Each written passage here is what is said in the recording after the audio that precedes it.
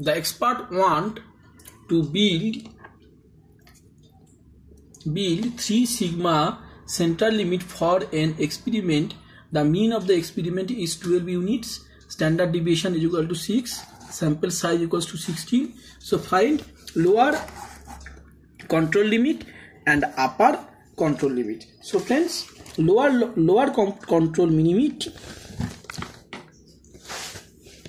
lower control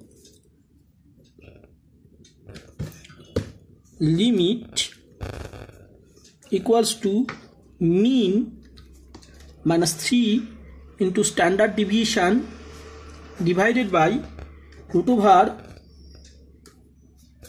into sample.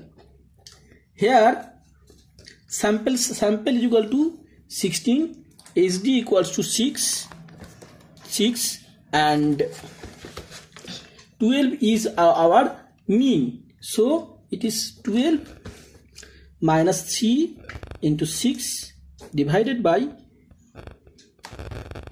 root over 16. So I get 7.5. And next problem, 7.5 units.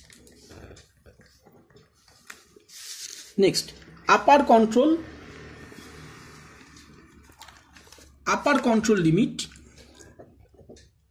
upper control limit equals to mean minus 3 minus plus into SD root over sample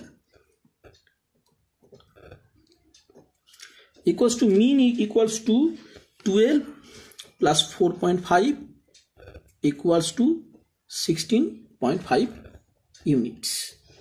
Thanks for watching.